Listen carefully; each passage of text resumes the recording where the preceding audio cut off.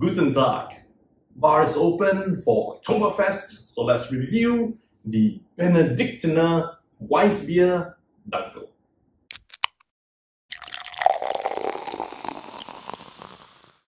Hey there, SG Alcohol Guy here, making use of my Wines and Spirits certification, which includes a course on beers, to give you honest reviews on the alcohols that I am tasting. And since it's still Oktoberfest, which by the way actually runs from the third week of September to early October. It doesn't run in October itself. But nonetheless, there's still time for German beer reviews. And so today we're going to do a German dark beer. Now I previously reviewed the Benediktiner Weissbier Naturtrüb, which is the naturally cloudy wheat beer. I apologize if I butchered the language. But this is a Dunkel, so much easier to pronounce, and that simply means dark beer. Now, just like the previous one, I purchased this at 2 bottles for 13.90 Singapore dollars. So that makes this just under 7 Singapore dollars per bottle. And for that, I get a 500 ml bottle with 5.4%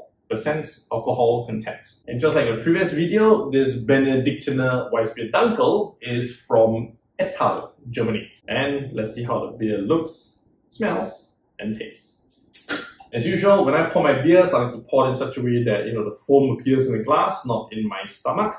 This is not going to contain the full 500 ml, so I'm just going to pour it as much as possible. And as you can see, beautiful bubble here, plus a nice hit of foam here. So this is going to be a more medium to heavy bodied beer. And looking at the color, it's not a very dark beer, but it's a bit more of a brownish ale color.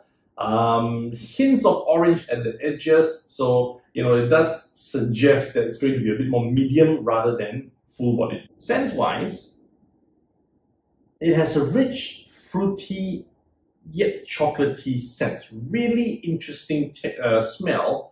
And it's something that, again, it doesn't smell too rich or heavy. It just gives a nice balanced feel. But we won't know until we have the taste test.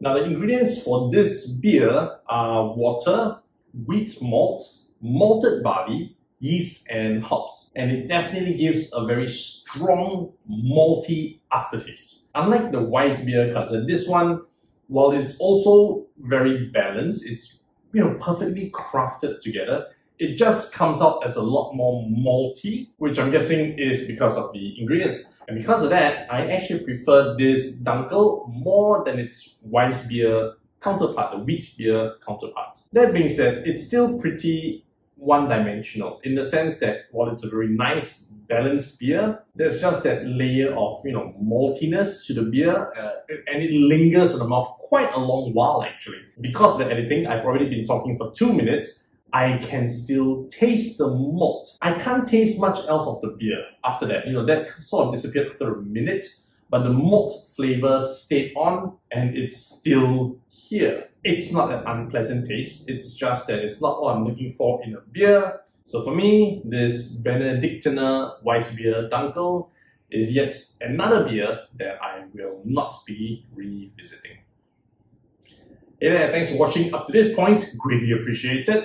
I just want to state though that all these videos are based on my personal tastes and personal opinions. It's not to be used as an industry standard. I do, however, would love to see what you think about this Benediktiner Weissbier Dunkel. So drop me some comments and let's compare notes. But since you're here, do help me click on the like button, do subscribe to the channel if you haven't already, and of course click on the notification bell as well, simply because I upload 2 new videos every week and I don't want you to miss out.